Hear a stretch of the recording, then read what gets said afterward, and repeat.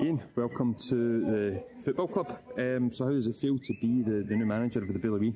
Well, I'm delighted. Yeah, I mean, I've not been manager for a number of months now, so yeah, I'm really pleased. You know, so we're getting used to things. I mean, I don't know the players' names yet, so it'll be a process, but the process needs to be pretty speedy because bear in mind where we are in the league.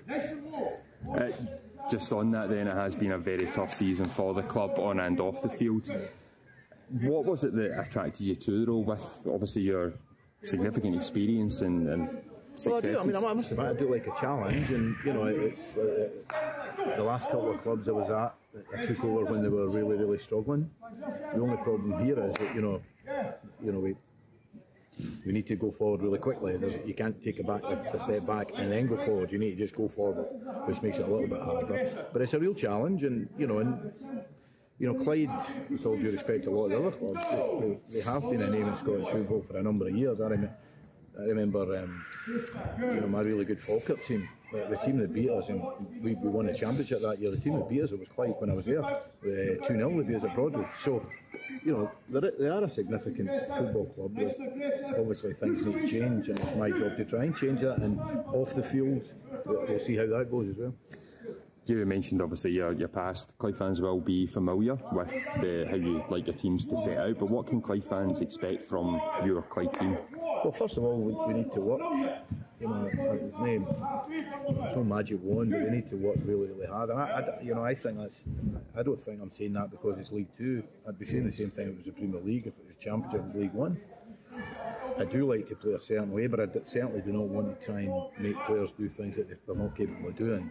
Ultimately, the situation our football club's in now is you need to win football matches to get away from the position we're in now. So we want to try and play winning football, and that could come in many guises.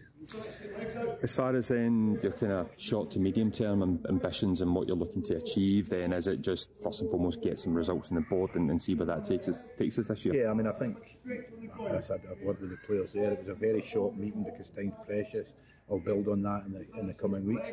But you know, my only ambition right now, my only thought is East Fife, and to try and win a football match. And I think that immediately brings a little bit of confidence.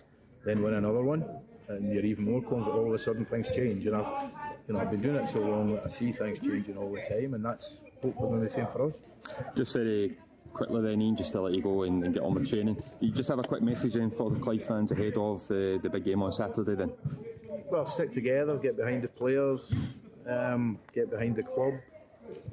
I think in Clyde's long and pretty prestigious history, this is a pretty important time. So everybody needs to be together on it, and hopefully we can give them something to be cheery about starting Saturday.